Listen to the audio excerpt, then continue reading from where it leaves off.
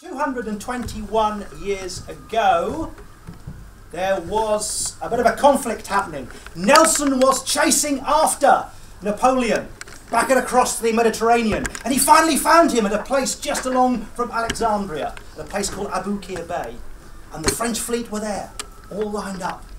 And it took 3 months to find the French Navy. And when the Royal Navy saw them, a huge cheer went up. Hooray! When the Royal Navy saw them, come on guys, I'm doing my best. When the Royal Navy saw them, a huge cheer went up. Hooray! And because they knew this could be the moment, if they could defeat Napoleon in Aboukir Bay, they could strand the French army in Africa and save Britain from invasion and in effect make free the whole of Western Europe. And what would unfold was one of the greatest naval victories of all time, probably even greater than Trafalgar. Now I want to give you an incident of one moment, because the book is full of moments. One moment on the second ship as they went in on that dark, dark night. Because right on the front of the first ship, the bow of the first ship, there was leading seaman Smith from Norwich. And when he saw the French fleet, he rubbed his hands and he turned to his mate from Yarmouth and he said, "Boy," he said, "we're going in." Captain Ponsonby, on the deck, looked down at Seaman Smith and said, "I hardly think so. It's pitch black, it's dark, we have no proper charts, the fleet is not in the correct formation, and what one really needs to do now is to lay off and we'll go in at the first dawn." And Smith turned to his mate and said, "He ain't served with Nelson before, has he?" Just then the signal came through, and the number 2 put his glasses to his eye and read the signal. There were 4 words in the signal. The first word was fleet. The second word was to. And the third and fourth words were action stations. And when the fleet saw this signal, fleet to action stations, they gave their final cheer. Hooray! Okay, that's the story. Okay. So why did I write this? Well, I've always wanted to write a book, as Nikki will tell you, and I never really felt that I had anything to say, anything new to say, up until now. But there was a bit of a thing happened with me about 2 years ago. I was chairman of a company and we got into some financial difficulties. We battled for a year to try and save the business. In the end, we got the jobs away and saved the company, but it was a very, very stressful time. It's probably the most stressful time that I've had in my entire life. We got through it, but it was tough personally for me. How did I get through it? Well, a lot of love from Nikki and the family and friends and some of you here tonight. That was number 1. Number 2, I think I'm reasonably fit. Well, that is physical fit, I'm not saying. Stop laughing. This is Nikki, if you haven't met her. My wife for 28 years. And in addition to that, what I did was I'd actually deployed a large number of things that I'd learned over the previous 40 years. All those things to do with time management, stress management. And I started to make a list. And then one of you in the room here tonight said, "Well, why don't you write this up as a book? This would make interesting reading because we're all under stress.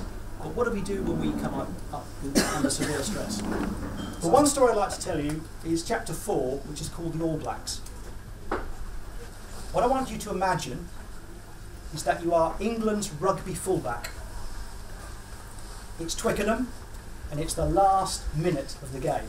The game is evenly balanced. And running towards you is a New Zealander, an All Black. He is huge, Frank, yeah. He's even bigger than me. Running towards you is a New Zealander. The question I have for you as a leader is, would you back yourself to stop that person? Could you just raise your hand if you're... Now, pretend you are England fullback. Okay, don't pretend you're yourself.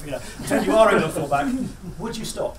Could you just raise your hand if you back yourself to take that player down? That's about 90%. When I do this with leaders, it comes out about 90%. So we're typical of that group. Okay, same situation. 2 All Blacks. Would you back yourself to stop the try? Hands up who back themselves to stop the try. Back 25%. Okay, it's usually between 30 and 50%, that answer. You're not quite as bullish, you're being better behaved than I normally work with. I mean, the experts say you look for the run of the hips, you know, you maybe gamble, take one out, hope he's got the ball, you know. There are all various strategies that you can deploy. Okay, third situation. There are 3 All Blacks coming towards you, who'd back themselves. Okay. Here's the rub. An All Black is a major stressor. If you are faced with one major stressor in your life, you can deal with it quite easily. 2, it gets difficult. 3, you've got no chance. The work we've done with leaders has shown that the average leader is dealing between 4 and 6 All Blacks in one time. There was a piece of work done in the 60s where they looked at the major stresses in life. We've updated that work for this book. The All Black squad has got 32 players in it. There are 32 things that can cause you major stress. If you've got more than 3 coming at you, and there's a checklist in the book, then you set action. So what can you do?